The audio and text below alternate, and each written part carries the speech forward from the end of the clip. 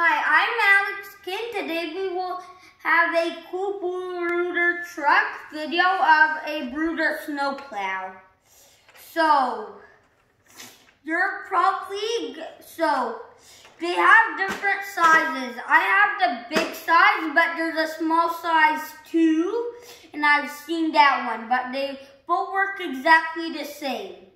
So, over here, the main part is the plow. So, there's a little thing that you can scroll over here to move the plow.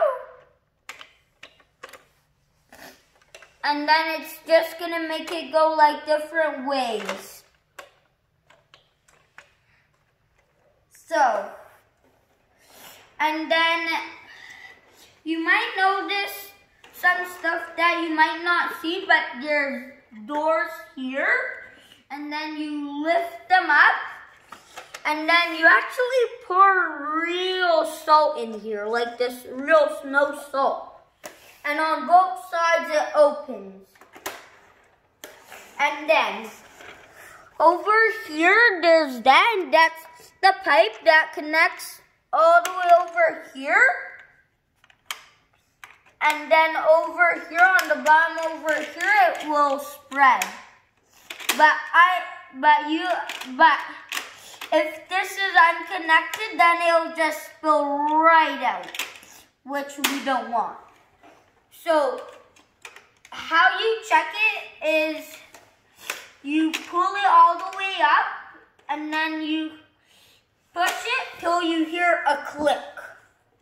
And then once that click is done, that means it's snapped together. So, and then there's this ladder that you can move down and up.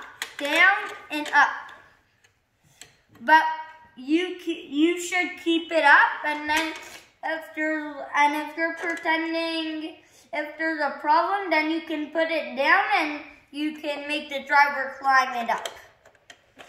So, then there's an on switch over here. So, the off probably is going to make this turn off, and it's gonna make this tire not work. Yep, it's gonna make the tire not work. Cause this tire over here, usually there's like some gears out there, but if you put it on, then you will see a gear, and then that's going to move, and then this wheel will spin the gear, and that's gonna make this fertilizing part over here move and fertilize all the salt that you put in the container over here.